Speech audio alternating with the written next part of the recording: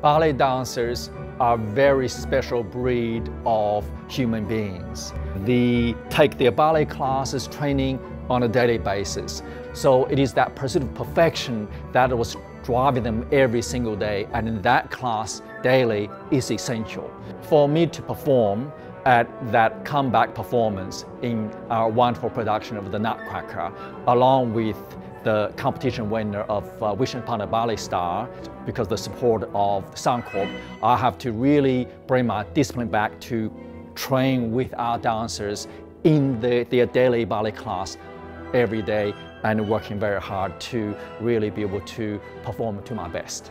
We performed this wonderful season until December the 16th, and it's truly a magical production, a Christmas favorite. So there are still tickets available, and I hope you can come to experience this Christmas magic.